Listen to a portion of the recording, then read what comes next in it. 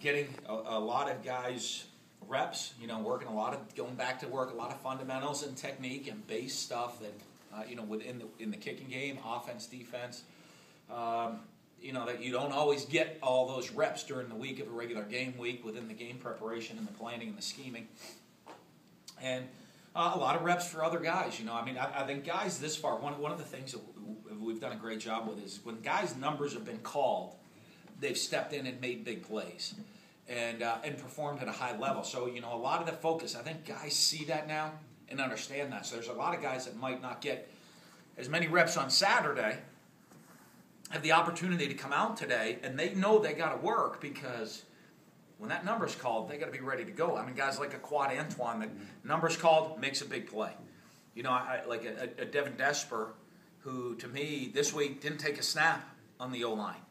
But last week plays a whole game and helps us beat Texas A&M. And, so you never know when that's going to be called. So the maturity of the guys and some of our younger guys, that preparation that comes into it, that they're getting ready for their moment, and they know this is a huge week for them to get those reps and get ready to go. Related to that, have the most redshirt decisions made at this point, barring the expected? It's tough. We had an injury Saturday. I'll give Des Harris is out for the year, ACL. So, that's something there. We got some young linebackers that are sitting right there that are good players that I think are, good enough to play, and now there might be opportunities for them to go play this year. So we're still at the halfway point. We're getting close where I don't like to after this. But, it'll be in the next 2 weeks probably that you decide. But there's always that opportunity for guys to go play and make significant impacts. Does this team have any weaknesses right now? Oh, we have tons of weaknesses. I don't know. I watched the game film right there. We turned the ball over 4 times. We weren't very good on third down in the second half. We gave up a 99-yard touchdown drive during the game. There's a lot of things that I think we need to really improve on as a football team. But I do think what the team does is play very well together as a team.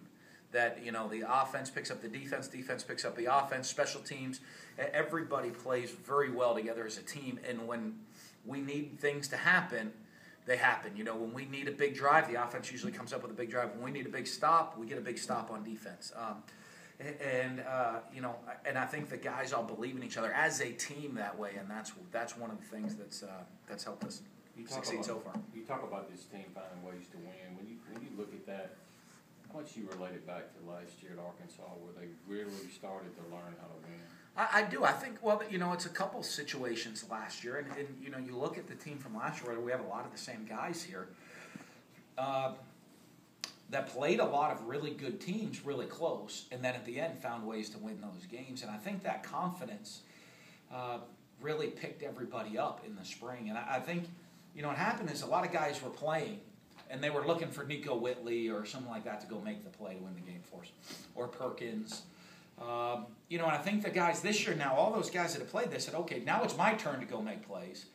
And it's not 1 or 2, it's just a large number of them. And then when that's the expectation of practice, I think you see it trickles down and more people just expect to go make plays when their number's called. Do you have an update on Jamion and Devin? Devin Desper was punting today. But Bell. Devin Bell. That's a story. Yeah. Wasn't very good. No, I'm sorry. Devin Bell was punting today. Should start kicking on Thursday, so he should be cleared to go. Jamion, we're resting again this week, but part of that is he's expected to be 100% next Monday when we start game week preparation. Part of that was the deal was, we met with all the team doctors. If by not playing last week for Kentucky, they'd expect him to be back 100%, which is instead of him, kind of maybe not getting there for an extended period of time. So we made that decision not to play him. This is the fastest rise through the polls in college football history. It took you 5 weeks to go from unranked to ranked number 1. Have you even reflected on that, how fast it went, just kind of reflect on that journey, how quick it was? I guess my biggest reflection is to make sure it's not the fastest fall either. That's our focus right now is but play one game at a time. The polls and all that stuff's kind of neat. It's cool. Don't need much. We could be home this weekend and we could drop in polls. by sitting at home on my couch playing with my kids, and all of a sudden we dropped the poles. I don't know if we did anything bad. Playing with my kids, it's a great time. We could drop. The last bye week, I sat at home, played with my kids, and we jumped up. It was pretty cool. It was awesome. Didn't even have to do anything if we rose in the poles. So I think that aspect of it to us, I think our kids take very, I think they enjoy it. I think it's a neat deal. It's a great experience. I think it's even more, to me, it's bigger for the people of Mississippi, is what it is, you know? Because I think there's a lot of rankings and polls and all that stuff done on everything that you possibly can find out there.